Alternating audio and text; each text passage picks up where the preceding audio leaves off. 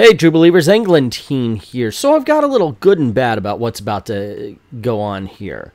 This is about F Occault, and this is a companion piece to my Yellow Kid video that was released a couple of years ago, actually. I was using a different microphone, and so you could definitely hear the sound difference. Another thing is, I had a tendency to want to put music behind my voice, and I was never good about mixing it. So there are times when the music is a little bit loud. At this point, what I'm trying to do is get in front of the comment section, because I know that's going to be a point with some people. Otherwise, this is something I love doing. That's why I love doing the First Appearance Fridays and everything. I like to talk about the history of comics. You know, it's a great hobby. And we focus on so much of what we don't like these days, especially what we don't like about the modern age, that we tend to forget that there's a whole bunch of stuff in the past that made us fans. And it doesn't even have to be the distant past like this one. It could be 10 years ago from this point. And that's why I wanted to promote this video, and I wanted to kind of get started back on the history of comics. Of course, once again, I've got to make sure that people are going to want to see any of it in the first place. So if you do like this video, please share it, like it, leave a comment. All of that stuff, it tells me that this is something I should continue. That's just the only real way to understand when you're doing this kind of thing, and I'm really hoping you guys respond positively. Anyway, once again, I apologize. This is a year old, but I know most of you haven't seen it, so I hope you guys enjoy. And for the patrons who saw it last year, I hope you enjoy it again. In my opinion, Richard F. Outcault is the grandfather of the modern comic book. And I'll get to that in sections and situations. His big accomplishment was actually to be able to see the trials and tribulations of New York City at the turn of the 20th century and present them in a way that was not only intelligent, but made people at the time laugh. And I say at the time only because he uses a language and a slang even that may seem alien to us just because slang and language changes over the years. He was born in Lancaster, Ohio on January 14, 1863. He entered the McKinnon University School of Design in Cincinnati in 1878. He studied for 3 years, and when he left, he had a job as a painter of pastoral scenes for the Hall Safe and Lock Company.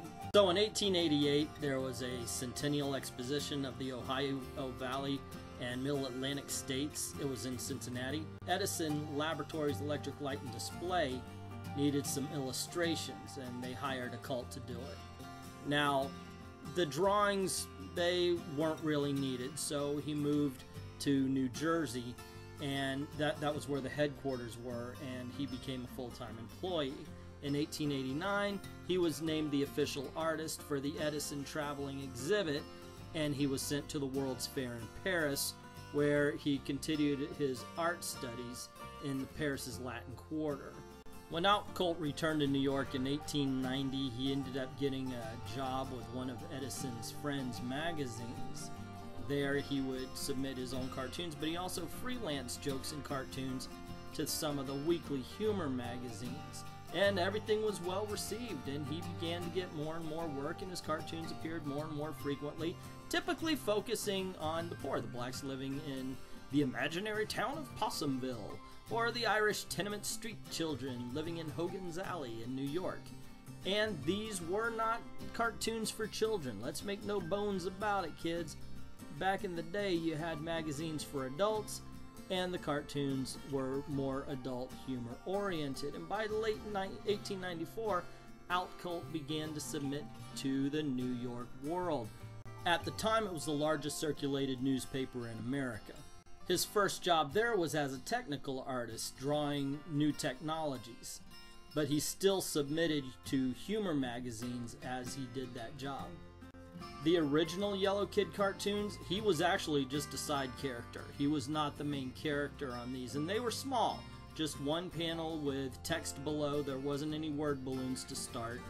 And the fact that they started putting colors into the magazines, they gave him a yellow shirt. So naturally, the eye was drawn to him, and soon he became a popular character. And the cartoons that he was in began to mature, and in about a year, the Yellow Kid gained international fame. Enter William Randolph Hearst, who had heard about the Yellow Kid and understood that everybody in New York loved him. He hires Outcault away from the Pulitzer's world and gave him a much higher salary to draw the Yellow Kid for the Journal. Now, here's where the problems come in. Pulitzer and Hearst said that they owned the Yellow Kid. Pulitzer because he was the publisher, Hearst because he was the creator, and both of them started drawing the comic in their respective newspapers. Now, there is no real court record about the copyright and who owned it, so for the longest while, there were two papers publishing the Yellow Kid at the same time.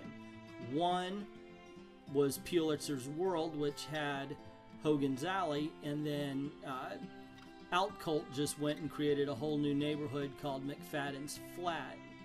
This started the phrase the Yellow Papers, which the Yellow Kid Papers, which soon became the Yellow Papers. And then after the Spanish-American War, the USS Maine got sunk, and both papers started publishing sensationalist stories, and then it became yellow journalism, and that's why we have that phrase today about sensational journalism being called yellow journalism. When it comes right down to it, what R.F. Outcault did was create the very first comic superstar. Yes, it was a comic strip and only a comic book when somebody had the idea of folding it up and putting it in the Sunday papers as a supplement. But still, he taught people that comic strips could sell newspapers as well as other merchandise. He got people interested, and without the Yellow Kid, ladies and gentlemen, there would be no Superman, and we would have a very different hobby these days. So there you go, gang. Actually, I listened to it again while, just so I could comment on it. It's funny, I'm commenting on my own video. I would not have ended it the same way if I were doing it today, because I'm just not that guy anymore. I don't think in terms of, well, if this happened or if this didn't happen, that would, because there's no telling what would have happened. Point being, though, is that because of Outcault, it did reveal to the world that comic books were a viable commodity. Now, maybe something else would have come along and done that. Maybe it would have been Superman. I don't know. It's just that's the whole thing. It's I made a correlation. Because this happened, that happened. And isn't that cool? And I wouldn't do that today. Otherwise, yeah, as much as the music gets a little bit loud, I was surprised it didn't bother me as much. Is the first time I re-listened to it. Go figure. So what did you think is... Oh, before we get to that, before I get to the ending here, I have lined up now, I'm starting to put together stuff to do the Platinum Age. I've already done the Victorian Age of comic books in my history of comics, as well as my brother did a video about Nemo, Little Nemo, and Slumberland and such. So we've talked about things that happened before Superman. There's one more video I wanted to do, and it just kind of brings up all the famous comic strips and everything, including another Outcault creation called Buster Brown. Surprisingly enough, Mickey Mouse appeared before Superman in comic. It touches on the Platinum Age of comics, and I wanted to end it at 1935 because that's when Detective Comics #1 came out. So anyway, if you like that kind of thing or you want to see that kind of thing, once again, I need the likes, I need the shares, I need the comments, because even if this video doesn't get a lot of views, at least the interaction will tell me that I'm on the right track. So by all means, as I usually say, if you have a comment on this video, please put it down in the comments section below, and if you like the video, click like, share it to get word out about the channel and to get word out about the video, really. Also, if you haven't done it already, hit subscribe and the notification bell.